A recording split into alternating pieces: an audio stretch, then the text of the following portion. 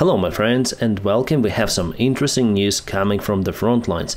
Russia decided to attack Vuhledar again. Let's zoom in more to this area. So just the last winter they advanced from Pavlivka towards the Vuhledar itself and they were totally ambushed in those fields. But what they did today is another nonsense. They tried to advance from Mikhailsk towards north. Basically they want to cut the Ukrainian army in Vuhledar, unable to taking it under control. But as usual the Russian assault was finished from the very beginning. Basically they sent infantry, they landed the infantry from the armored vehicles and they sent some of the tanks, so the convoy was quite long. On this video we might see 7 of the armored vehicles and totally there were 10 of them. They start to advance, then the first vehicle was targeted by Ukrainian artillery. We may see at least 2 of the modified Russian T-72B3 tanks with the grills on the top, plus modified in the same way the Russian infantry vehicles.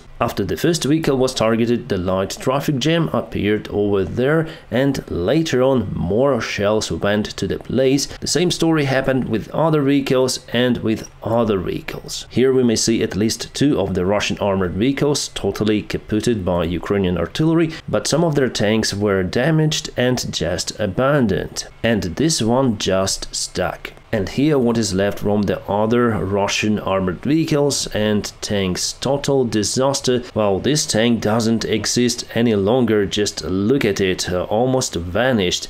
It was also equipped with the mining flag on the front. This is kind of beautiful picture, and here we may see one more tank with the mining flag on the front. I'll zoom in for you, and also here we may see the classical turret space program. Couple of more screenshots from the Russian demolished convoy, so we already saw this tank and the turret separated here as well. But hopefully our guys will be able to trophy some of the Russian vehicles and tanks. Many of those vehicles were precisely targeted by our drone army. My friends, more of that stuff is available on my Telegram channel. You may find it in a video description just below, or if you can, you may scan the QR code available on the screen. Honestly, my friends, I don't get it. Why Russia started to disperse their forces around the front lines? They need them in Avdiivka for the assault attempts to get it encircled. I thought that they would send everything to that place or to defend their territory on the south in Zaporizhia direction. But it seems like they're sending their forces all around the front lines. We have one more failed Russian assault. It happened in Kupensky region, not far away from Orlanka, so Russia tried to advance from this place towards Ukrainian-controlled territory, but failed again. Ukraine is ready with artillery to kick out Russians at any time. Let's look at some photos or screenshots. So this video was filmed on a drone. As you can see, the huge kaboom at this particular place. For me, it is hard to say what kind of the Russian forces were used for the failed Russian attack, but the geolocation was confirmed. It is near to Orlanka. Because of the fight near to Orlanka, this area now goes to the gray zone. About Avdiivka, Russia continued to attack using their forces, for now unsuccessfully. Well, yes, they were able to take this ground recently, yet not able to establish the robust bridgehead ahead. On the south, they also move forward, taking this territory with the same success. The situation for Ukraine, I would say, not that bright as many of the media resources say. We repelled the Russian attacks continuously and successfully so far, but still they were able to take the ground, even with those huge losses. Any other army would have stopped their assault because of the severe losses, but Russian army continued to accumulate resources and their goal to encircle Avdiivka at any cost. And also what makes the situation for Ukraine even more difficult, because there is the single supply road in this place from Avdiivka town to Orlivka. In the winter time, it's the only connection. We heard some of the rumors that the General Commander Zaluzhny plus some of the other Ukrainian generals are asking President Zelensky to withdraw the army from Avdiivka, but those are just the rumors. The conversation or those intents are not yet being confirmed. But in any case, for this day, it's not a catastrophic situation for the Ukrainian army. We have the supply lines. Russian army mostly was stopped. What worries me that Russia continued to accumulate the forces not far away from Avdiivka, also in Donetsk city, probably for one more strike. Some sources say that it could be up to 30,000 soldiers. Russia definitely has the huge human resource. So it could be something similar that we saw at the very beginning of the Russian assault on Avdiivka on 10th of October. So this new video was released showing those events. So Russian convoy was just devastated over there, but it was the very beginning. The Ukrainian army successfully repelled the attack, but was forced to move out from the positions to avoid the fighting in the trenches. As for this day, there were no any new drone videos released from the place. What worries me about Avdiivka that Russia already started to build the significant bridgeheads on the captured territories. They are unusable for now, as I say to you, so Russia is still vulnerable. They are unable to create the bridgehead very fast, but they will do it soon. It means that in a nearby future they will send more reinforcements,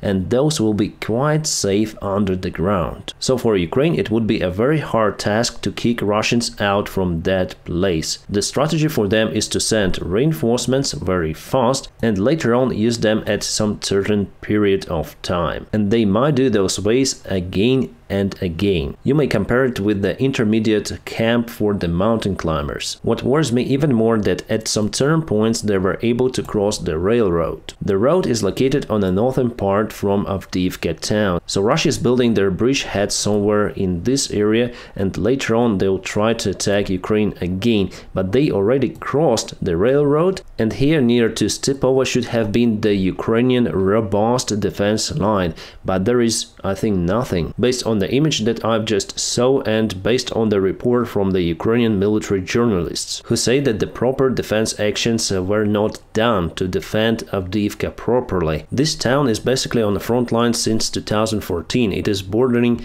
the self-proclaimed Republic DPR. Yet the robust defense was built just in this area. It seems like no one thought that Russia might try to encircle the city from the other part. And even after Russian full-scale attack on Ukraine, the significant defense lines were not built in this area. I wonder why. Based on the photos, we have just some of the trenches and that's it. Well, actually, I thought that the situation with the defense of Avdiivka is much better. By the way, I'm not opening any kind of the secrets. This is the public information published by Ukrainian war journalists, and basically you may see it from the drone videos or from our enemy. We should have built something as robust as the Russian defense lines on the south. Well, at least the Ukrainian artillery and the drone army work 5 out of 5. The best performance that I have seen so far stopping the Russian aggression, even without significant defense lines. Instead of Bakhmut, Avdiivka is very important. At first I was sure that Ukraine is capable to defend it no matter what,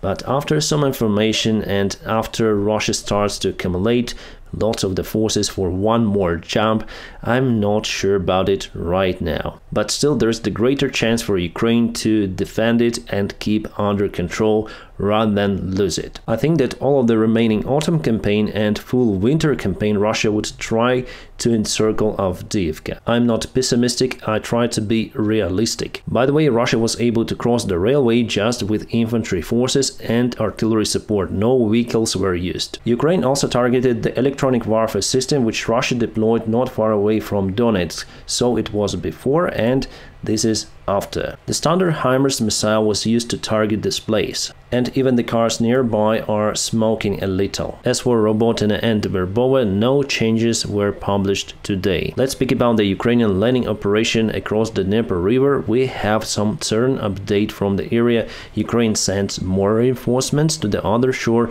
and constantly targets the Russian positions in the area. We have the video from the Ukrainian drone with a thermal camera, so it flies over Krinky village and drops the TM-62 huge explosives on the Russian positions. So Ukraine creates the space for the future advancement. It could be the beginning of the big landing operation in the area, or it could be just down to deflect the attention of the Russian army. According to calculations, Ukraine has almost 40,000 soldiers on this part of the shore. Russia has a little more, around 50,000. Yet those figures might not be precise. So what are the steps if it is the big landing operation? Firstly, what we witness right now is to create many of the bridgeheads all through the river. The infantry and special forces are mostly used for that. The region should be secured enough to withstand it for quite a long time. Next, several of the pontoon bridges should be built across the Dnieper River, several, because those could be targeted by the Russian artillery and the aviation gliding bombs.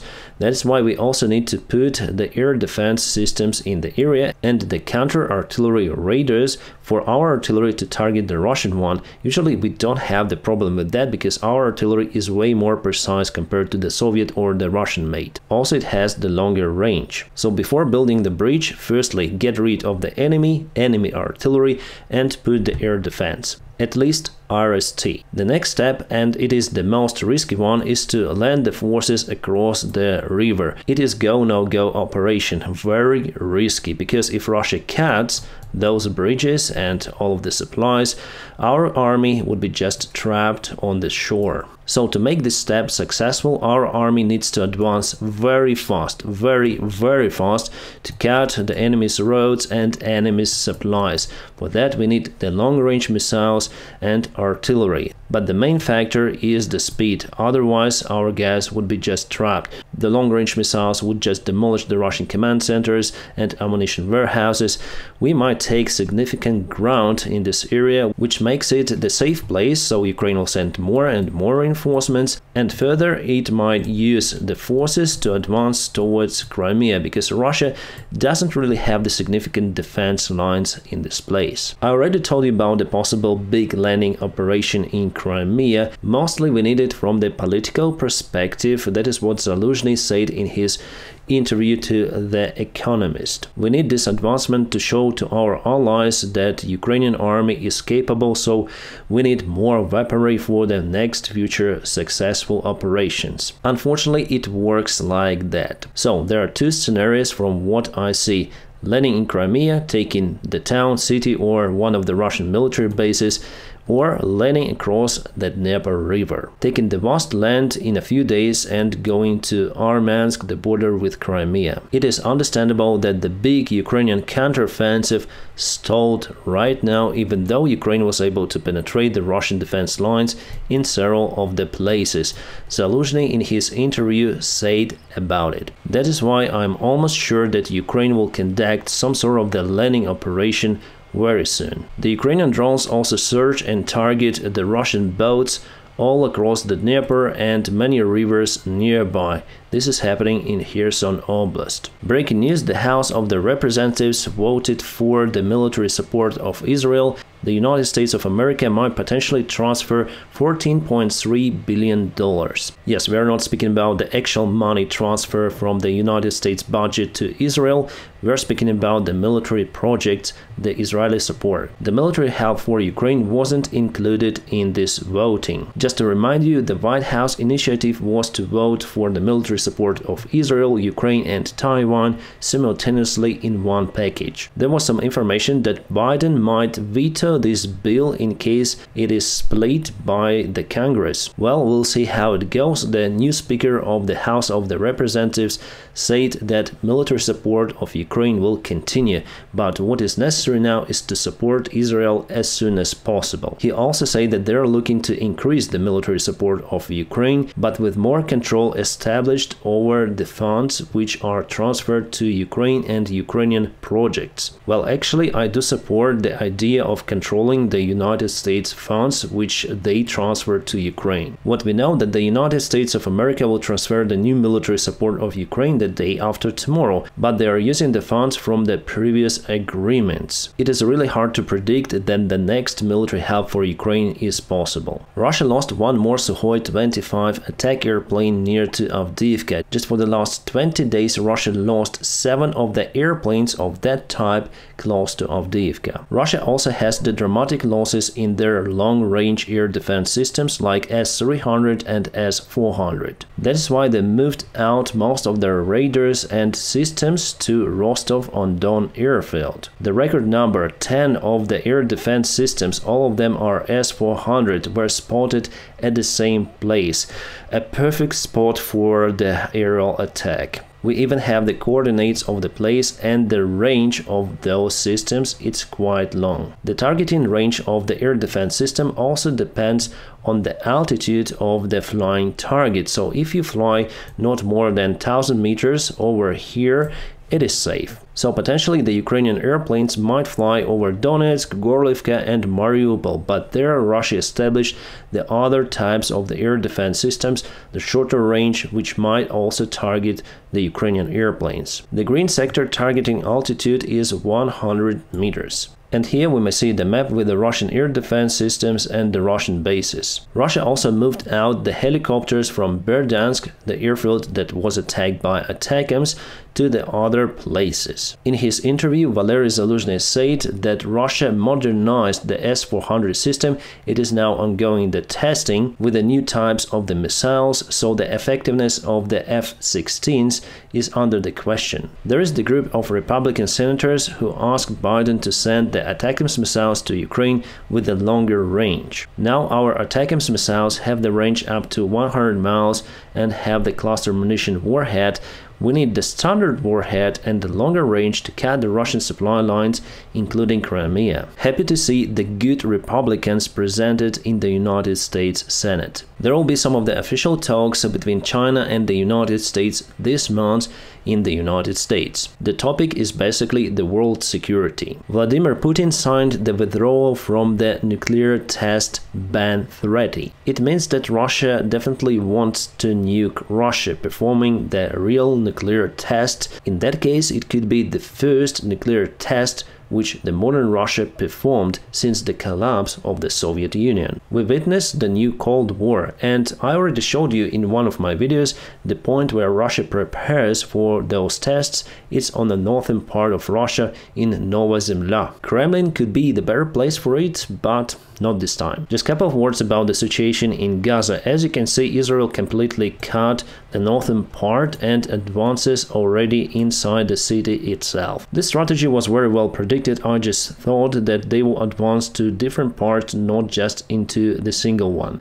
The advancement is much faster than I expected. However, Hamas possessed resistance. Now it's some sort of the partisan fight where they use the underground tunnels to ambush the Israeli Merkava tanks and other stuff. We have even the video showing the Hamas man first-person POV camera view where he just ran to Merkava tank, planted this shell and run away, so the shell exploded, causing the damages to the tank, and later on this man took the RPG and finished the tank. By the way, this is the RPG-7, quite the advanced weaponry. It means that Hamas has the constant supplies from Russia and Iran. I wonder why Israeli tanks do not have the infantry support. It is really terrible for them. This video was definitely like some sort of the Call of Duty video game where a guy was easy go and easy made his job without any kind of the resistance. He went back to his tunnel and was safe. By the way, there was not just this single tank, there was the tank in the front and tank on the back.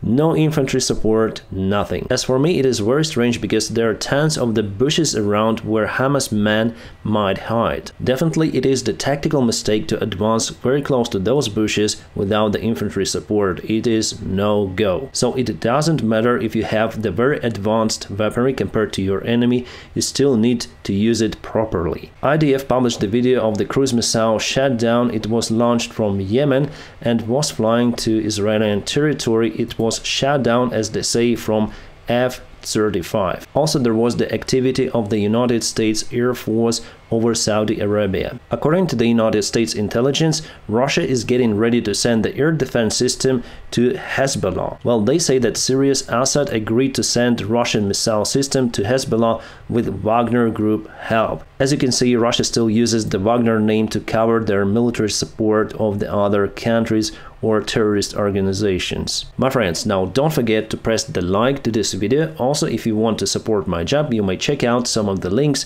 in a video description just below. Special thanks for my Patreon supporters and also the sponsors of my channel. Guys, you are awesome. I wish you all a peaceful sky wherever you are and have a great time.